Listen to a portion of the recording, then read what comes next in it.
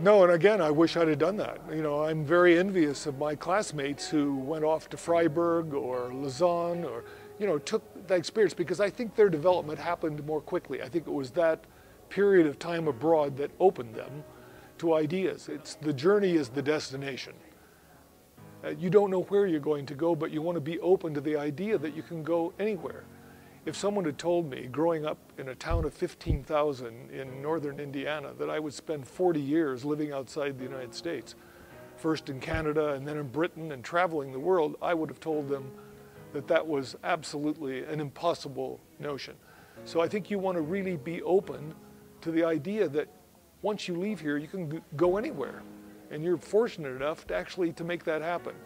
And I think the best experience is to get out of the United States, see other cultures, meet other people, see what kind of a world it is out there, and I think it makes you a better person.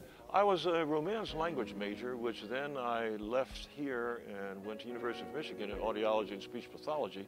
Off campus, I studied at Laval University one summer, and then the following summer I studied at a school in Mexico. Dr. Hans Gruniger at the time was trying to encourage me to go to Germany, but I came from Munich American High School to DePauw, so I'd had that, but I sort of wished that I had done that also. I did the London winter term my junior year, and wish I'd had this chance to study abroad for a semester, but that just wasn't possible for me. But the London winter term experience really opened my eyes to traveling, which is something my husband and I still enjoy doing. Haven't had the opportunity to travel as much as we would like to, but we're starting to get to that time in our life where we're starting to explore that. But I think there's really something to be said about being in another culture and being the person that's different and having that uncomfortableness about navigating and getting around and not being quite sure of what you're doing.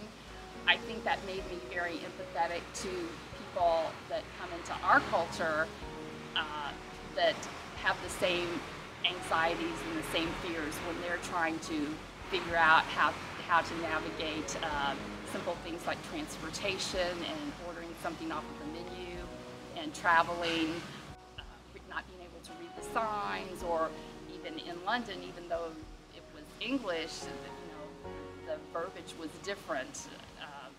Exit was way out. I mean, that was just something that was very different. And I think until you have that experience and you can really be uncomfortable, I really think that you're missing a lot about understanding the world until you've had that experience yourself.